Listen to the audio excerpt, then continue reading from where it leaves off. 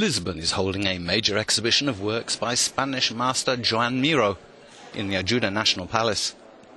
They're all works acquired by the Portuguese state. The exhibition is entitled Materiality and Metamorphosis and covers 6 decades of work from around 1921 until 1981. The show focuses in particular on the transformation of the pictorial languages that the Catalan artist began to develop in the 1920s. Miro's drawings, paintings, gluing techniques and work in tapestry are discussed, observing in detail his visual thoughts and the way he worked with sensations. Once he develops a language, a visual language, he can use that visual language the way we use our own language. That is, we create new meanings and new syntax by building from one language to the next. One of the things, as the curator, that I want the public to do is look very closely at the images.